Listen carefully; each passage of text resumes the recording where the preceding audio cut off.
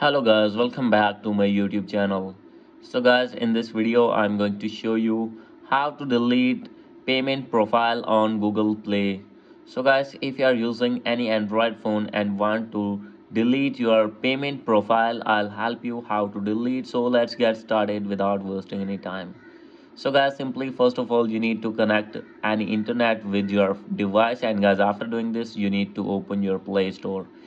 And guys after opening it, simply you need to click on your main profile icon, click on payment and subscriptions, click on payment methods, and guys after this you need to click on more payment settings.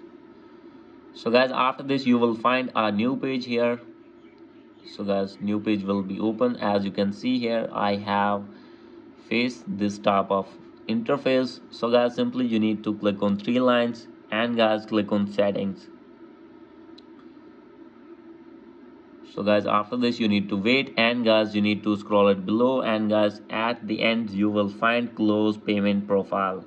So guys simply you have to click on this one, and guys after this you will find a new page. So guys, to continue, first verify that it's you. So guys here you need to enter your Google Play password, and guys when you have entered your Gmail ID password, then guys simply you have to click on next, and guys after this your payment profile will be deleted permanently.